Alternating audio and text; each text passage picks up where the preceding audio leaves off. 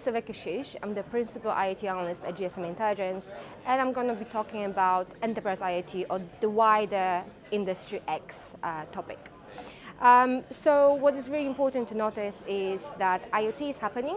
IoT is really happening. What we see is the reality. Deployments are happening not only on their own, but a part of the wider digital transformation, part of Industry X. And that's what we were supposed to discuss during the MWC 2020. So let me walk you through some of the findings from our IoT Enterprise Survey and what is our thinking about the drivers behind enterprise IoT adoption. So Industry 4.0 will drive IoT. So out of total of almost 25 billion in 2025, we predict that almost 54% will come from enterprise sectors. So 11.3 billion by 2025 will be deployments across multiple enterprises, so utilities, manufacturing, smart buildings, and so on. And the reason why this is growing is because digital transformation is on the agenda of multiple enterprises. So in our IoT Enterprise Survey, we did ask questions whether or not the deployment was a standalone initiative driven by headquarters, is it pretty much just a local champion, or is it wider agenda? And 65% of enterprises said that the IoT deployment was driven by digital transformation agenda. So this is what's really happening, and the scale is out there. But when we talk about IoT, we're not only talking about connected devices. We see the devices are growing, the number of deployments is growing, and also the size of deployments is growing. So last year when we ran the survey, 74% of all deployments were under 500 enterprises. This year, what we see, it is less than 70%, so 69%.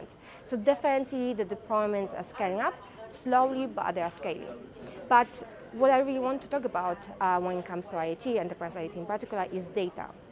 Data is the new currency. Big data, data is very important when it comes to IoT, because after you connect device, you need to be able to utilize that data. So the reason why you connect device is to get new insights, new intelligence. And at the end of it, when you connect, then you analyze the data and you create new business models. You can save money, increase operational efficiency, but the ultimate goal is to change business processes. So data, very important when it comes to IoT. The reason why we're connecting devices is to get that data and that intelligence.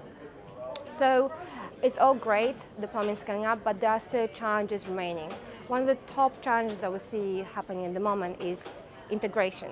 So integration, it is important because you have the old legacy systems with new systems coming together and IT and OT having to be integrated. It is still a challenge, especially for larger enterprises that have deployments in the field for quite some time. Another challenge is data, data privacy and security. Obviously, this is not going to go away on its own. There's quite a lot of initiatives currently happening to ensure security and privacy. And the last but not least is cost. So cost, it is quite prohibitive for some of the, especially small enterprises when they roll out. What is very important to notice is our survey ran across enterprises that over 20 employees, and less than 30% of those, they said the return on investment is something that is a challenge. The reason why is because they're already deployed, there are the small deployments, but talking to the industry, still return on investment is one of the key barriers when it comes to actually starting the deployments. So being able to actually deploy, you need to understand what sort of benefits IoT will bring. So we talk quite a lot about the challenges, the benefits, and so on, but last but not least, really important is the ecosystem has to come together in order for IoT to happen, for digital transformation to happen. So we have players across multiple different segments, so connectivity, hardware, platforms, cloud, professional services, system integration, and so on, working together to enable scale, to bring the services to market faster, and also to enable enterprises to get that blueprint and be able to deploy.